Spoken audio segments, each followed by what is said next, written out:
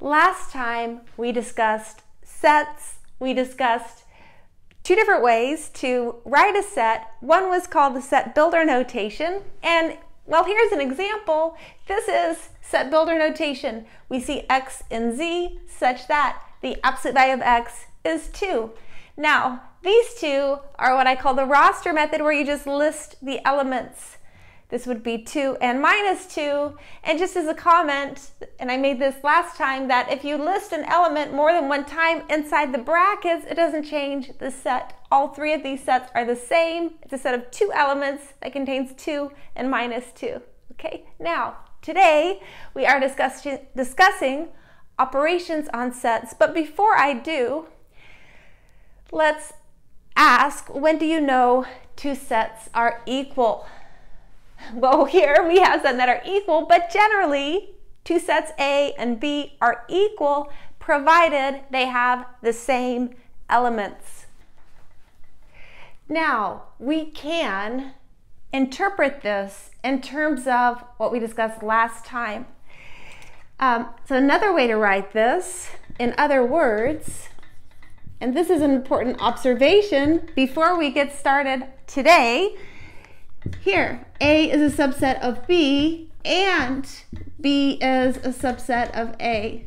Because this says every element in A is an element of B, and this says every element of B is an element of A. And if you have both of these being the case, then this means that A and B are equal as sets right here. Okay? Now, today we are discussing operations on sets. We will learn many. The first one I want to discuss is called the Cartesian Product, and this involves ordered pairs. So what is an ordered pair? Well, an ordered pair is something like this, say x comma y. And I purposely put x and y because you're used to this. This is what you plot in, say, the xy plane. You have a point, x comma y. This is an ordered pair, and well, it's ordered, right? Because if you interchange the two, just think about a graph. Say we plot 3, 1, which is here. This is the point 3, 1. And if you interchange the two, this would be 1, 3. They're not the same, so there's order here. This kind of bracket, there's order, unlike, well, this one, where there's no order, that is for a set. Okay, now, given sets A and B, we may define the Cartesian product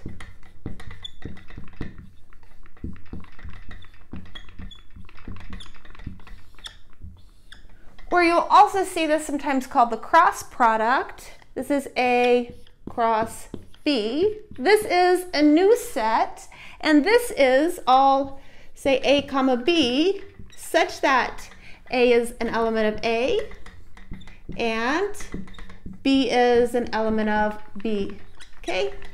So in words, this is all ordered pairs. A cross B is all ordered pairs where the first element is an element of A and the second coordinate, I should say, is an element of B. Okay? Now, let's do some examples.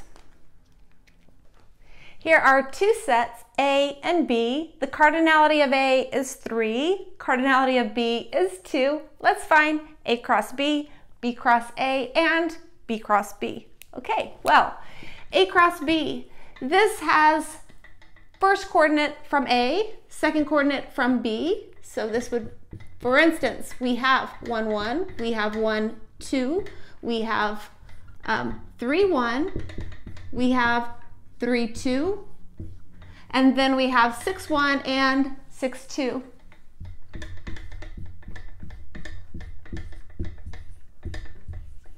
Okay, this is A cross B. Now, B cross A. Well, this time the first coordinates come from set B and the second coordinates come from set A. So this would be 1, 1. This would be 2, 1. This would be 1, 3, 2, 3, 1, 6, and 2, 6. Finally, B cross B, this would be, now the first coordinate and the second coordinate, we take all possibilities, but they come from B. So we have 1, 1, we have 1, 2, we have 2, 1, and we have 2, 2. Okay, the first thing to notice, just staring at these, and this is an important observation, is that A cross B is not equal to B cross A. Why is that? Well, for example, A cross B has the element 1, 2, it's right here, and that is not in B cross A, and there are more, right? 2, 1 is not in A cross B. In fact, the only element, just looking at the list, the only element that's in common to both is this 1, 1, and besides that, there are no other elements that are the same. Okay, so definitely not equal, and this generally is the case, that A cross B is not always equal to B cross A. Now, what else do we see? I can make some more notes just about this example. Well, any of these, whether it's A cross B or B cross A or B cross B, this is a subset of if I took Z cross Z, right? Now, how could we depict this? And I'm going to draw a picture here. I will do A cross B because I wrote it, but we can depict A cross B graphically sitting inside Z cross Z, where, so we have 1, 2, 3, 4, 5, 6. A is 1, 3, and 6, and B is 1 and 2. And then the points in A cross B are just the ordered pairs in the XY plane that you are used to. They would be here, here, here, here, here, and here. And these are the exact points. So this here, depicted as A cross B in the picture. It's the exact points that you see, right? We have 1, 1, 1, 2, 3, 1, 3, 2, 6, 1, and 6, 2. It's graphed here, sitting inside Z cross Z. Or you could also say this is a subset of R cross R if you wanted to. There's some other things we could say. It's a subset of N cross N, for example. Now, looking at it like this, as points, we can think about cardinality here. What do we see? The cardinality is 6 of A cross B. And this equals the cardinality of A times cardinality of B. And this is not, look right here, cardinality of A times cardinality of B. And this is not by chance. This happens anytime you have two finite sets A and B, and you want the cardinality of A cross B. It is the cardinality of A times cardinality of B. And the reason, well, you can really think about it as being like kind of in a rectangle like this. Even if your sets don't naturally sit inside the integers. For example, here we have C and D, and neither of these sets sit inside the integers. So I wouldn't naturally put them on the grid that we're used to, but you can still, this still holds that the cardinality of C cross D will be, well, we have two things in C and we have 4 elements in D, we will get 8. And the reason, or one reason you can see this, is I can arrange them in a grid. I would just have down here, for example, I could put 5 and I could put Q, and then here I have the set containing 2, I have R, I have the empty set, and I have H. And then this would say I put this as the first coordinate and this as the second. I put this one as the first coordinate and this as the second. I put this as the first coordinate, second, first coordinate, second. You can see there is 4 of them, and then here come the other 4. I have Q together here, Q with R,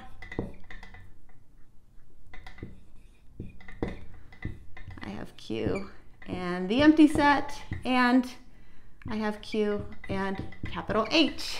Okay, this is why this cardinality of A cross B multiplies like this. And all of these elements listed are the elements of C cross D. There's 8 of them, right? Okay. Well, I'd like to ask you a question, and then we will move on to some other operations on sets. This is actually very fascinating. So question, what is, let's take C cross the empty set. Okay, for this C, what would it be? Think about it. Well, how many elements does it have? And that will help us, right? C cross the empty set. It would say all first coordinates come from C here. All second coordinates come from the empty set. But how many elements would it have? Well, we know its cardinality.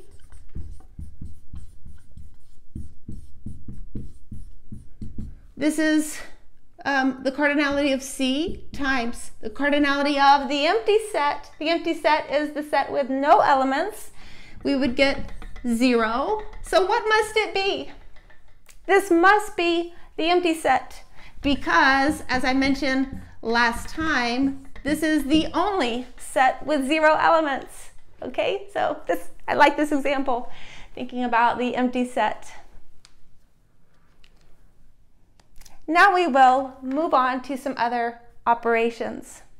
Now, what I want to talk about is 3 operations on sets. One is the union of A and B, the intersection of A and B, and the difference of A and B. And there's notation for each of these that you really need to have down. The notation for the union looks like this. It is it's a big U for union. And the intersection looks like this. This is an upside down union sign. Finally, the difference is like this. It's just like the difference when you take numbers and subtract, but that's what it looks like, a subtraction sign. Now, maybe I will define these with set builder notation. I'll start down here because I mentioned it's like subtracting, and it really is. So this is all x, such that x is in A and x is not in B. So in words, you start with the elements of A, and you just remove the ones that happen to be in B, right? X is in A, and x is not in B. You start with A, you remove the ones that are also in B, okay? Then comes the intersection. This is all x, such that x is in A, and x is in B. So to be in the intersection, you need to be in both A and in B. And finally, the union, this is all x, such that x is in A or x is in B. Okay, so to be in the union, you can be in A, this is fine, you can be in B. This is fine, you could be in both A and B. This is fine too. All of that is in the union. Let's suppose A is 1, 3, and 4, and B is 1 and 2. Okay? Let's just compute for this short example all of these. Well, the union, we take all of this. We take everything in B, everything in A, sort of put it all in one set. And I could have listed 1 twice, as we know. That would have been fine. So this is x is in all of these. X is in the union, provided x is in A or x is in B. And we get 1, 2, 3, 4. Okay. The intersection is just what's common to both sets. In this case, it's just this 1. And then the difference, well, you start here and then you remove the elements that are in B. And so this would just be what's left, which is 3 and 4. So here are these 3 set operations illustrated for this A and B. Here is a little bit more involved example, and it's great. We'll practice intersection, union, set difference, and also tie it to cross product and power set. So this is a wonderful example. A is given in roster method. B, you see, is in set builder notation. And perhaps before we begin, the easiest thing, or the first best way to start, is to just list the elements of B, because then that will help me with the rest of this. So we want all integers such that x squared is less than 10. Well, this is definitely a finite set. This will be -3, -2, -1, 0, 1, 2, and 3, okay? Just as a sanity check, cardinality of A is 4, cardinality of B is 7, okay? Now, A intersect B. Well, these are the elements that are common to both A and B. This is just 1 and 3. Okay, A union B, this will be a big set. We have everything that's in A, or we can also have everything in B. So we have -3, -2, -1, 0, and 2. I did not list 1 and 3 again, although I certainly could have. It wouldn't change the set. This has 1, 2, 3, 4, 5, 6, 7, 8, 9 elements. A minus B, okay. We start with elements in A, and then we remove the ones that are in B. A has 4 elements. Now, remove the ones that appear in B. All that's left is 5 and 7. B minus A, okay. Well, we're going to have a larger set here. We start with everything in B and remove the ones that are in A. So we're left with -2, -3, -2, -1, 0, and 2. Finally, we get a little bit more involved. Okay, this is a cross product. This is a power set. But the nice thing is we've already calculated this and this. So I just need to take the cross product.